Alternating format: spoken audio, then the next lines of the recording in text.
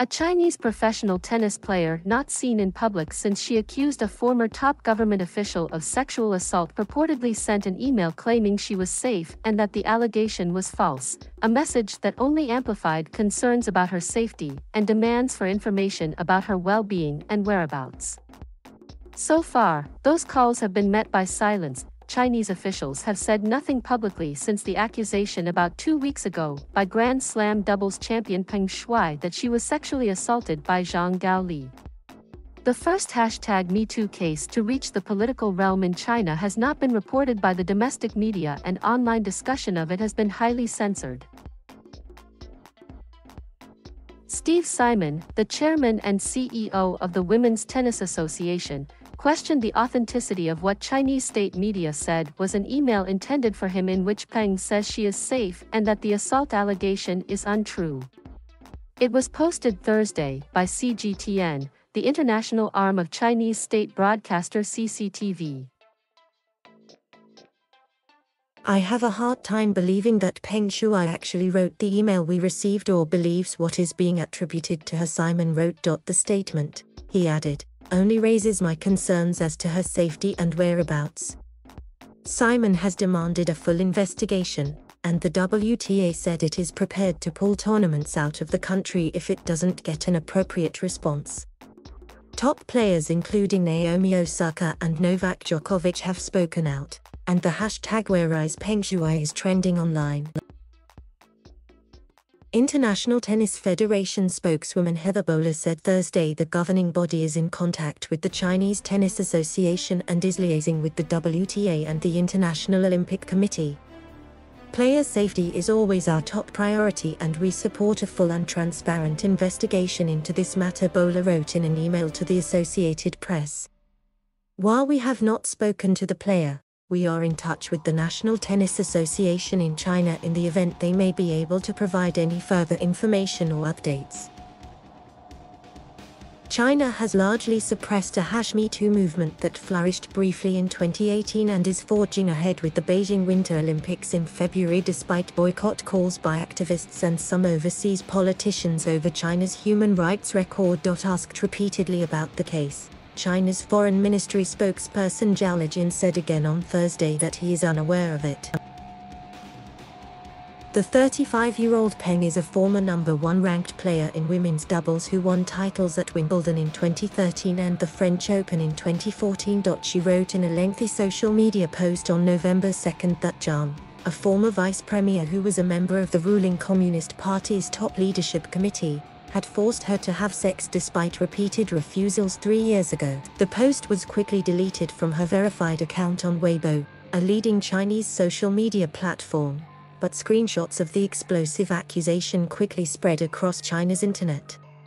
She has not appeared in public since then, raising questions about her whereabouts and whether she is being detained.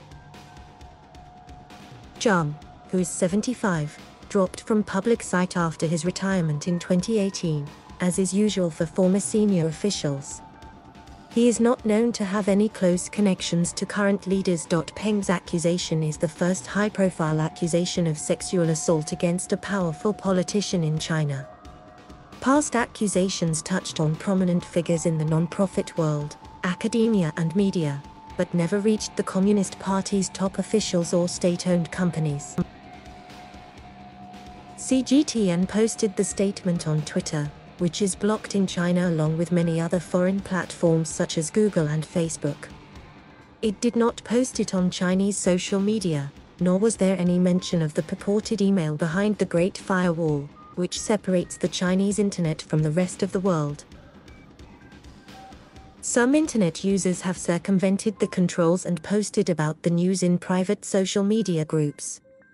FreeWeibo.com, which records censored posts from Weibo, said searches for Peng Shuai and Zhang Gaoli were both among the top 10 searched topics on Thursday. Searches for Peng Shuai's name on China's Sobu search engine turn up only articles about her tennis career. Her account on Weibo no longer allows comments, and no results turn up if people search for her Weibo account.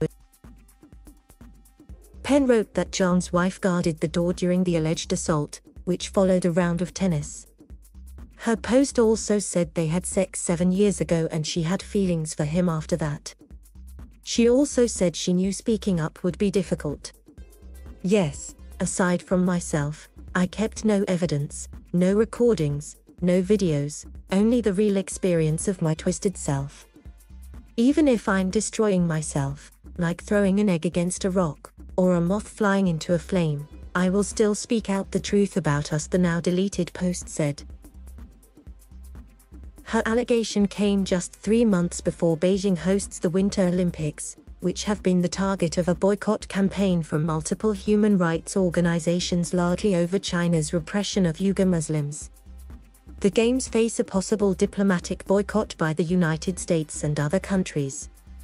Rights groups have likened Beijing's 2022 Olympics to Hitler's 1936 Berlin Olympics.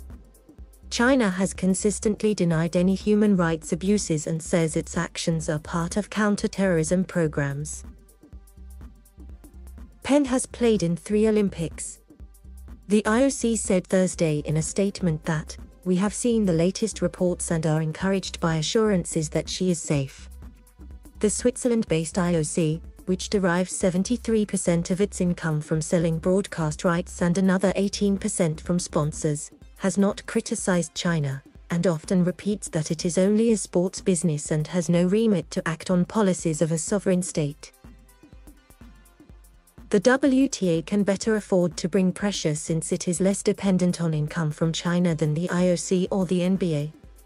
The Basketball League lost an estimated $400 million in broadcast rights when China blacked out its games in the 2019-2020 season after then Houston Rockets general manager Daryl Morey tweeted in support of protesters in Hong Kong. The WTA finals were held in Mexico this month because of the pandemic, with the event scheduled to return in 2022 to Shenzhen, China. The WTA holds several tournaments in China, and the WTA finals are scheduled there through 2030. Simon's statement said Penn has displayed incredible courage, but that he is still concerned about her safety. The WTA and the rest of the world need independent and verifiable proof that she is safe, he wrote. I have repeatedly tried to reach her via numerous forms of communications, to no avail.